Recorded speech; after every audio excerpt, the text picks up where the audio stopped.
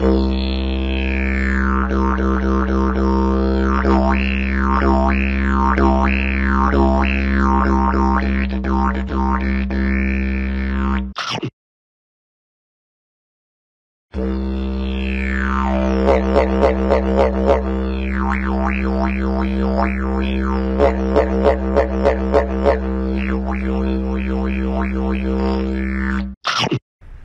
how you going? So today is yes or no.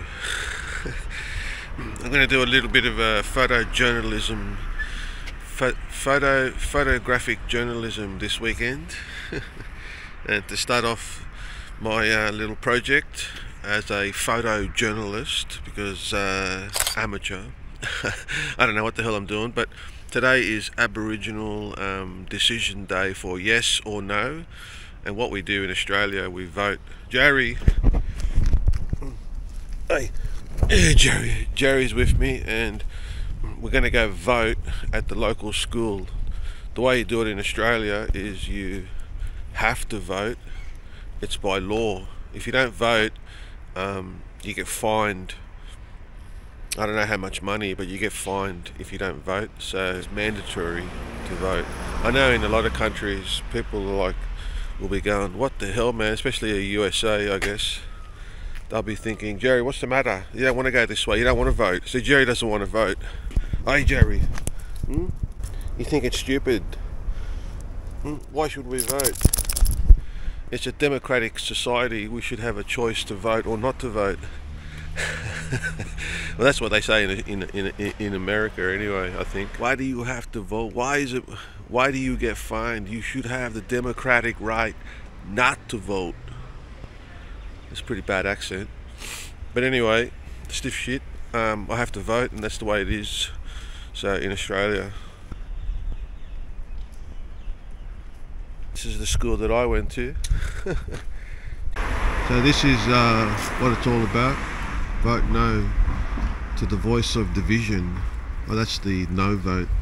The yes vote is vote yes for a better future. I'm not sure what the hell it's all about. I read a little bit about it, and something to do with a voice. No shit, Jerry, a voice. That's what it's called, the voice. We're the voice, try and understand it.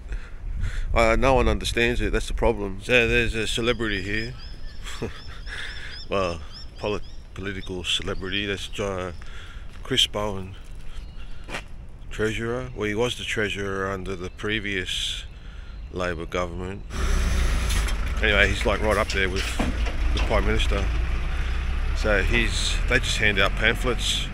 So your local, because he's the local representative for Smithfield, and then for when you normally vote. This is different. This is like a referendum. This only comes around whenever they want to ask Australia something, and they have to, by law, to ask everyone yes or no. Or I think the last one was, should we kick the Queen out? Should we become a republic instead of a monarchy? That was the last referendum, and we all know what happened there. Nothing. We're still a monarchy. Now we got King Charles. King Charlie, Jerry. Hey, Jerry. King Charlie. Anyway, yeah. I'll try and take a photo of him. It's a bit nerve-wracking because he's a celebrity. I turned into a paparazzi photographer.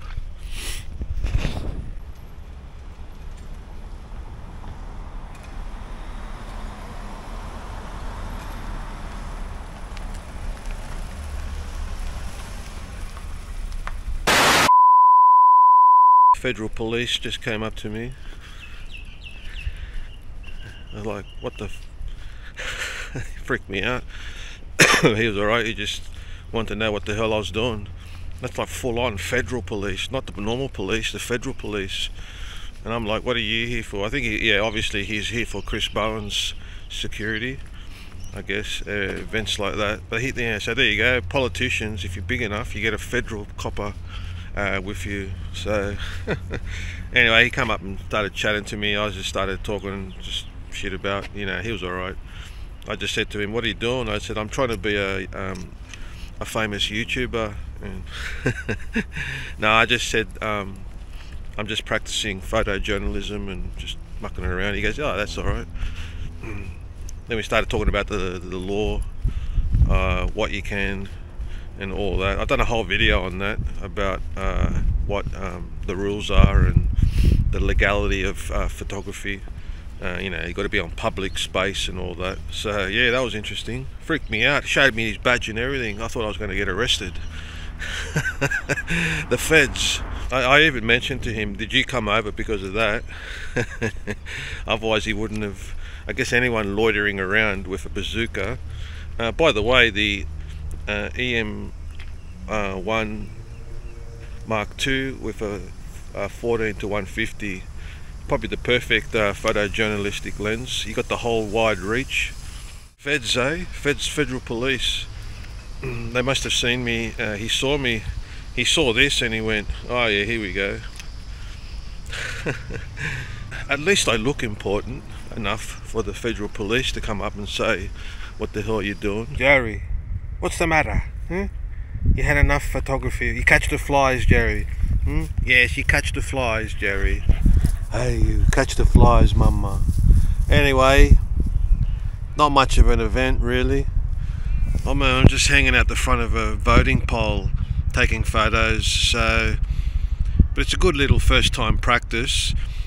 So you know, I was a little freaked out by the federal police coming up to me. So it just goes to show, there you go, they see someone, you know, with a camera like that, maybe because I was just loitering. If you loiter outside of a school with a major politician there, I guess the federal police are gonna, you know, want to come up to you. "Hey Jerry."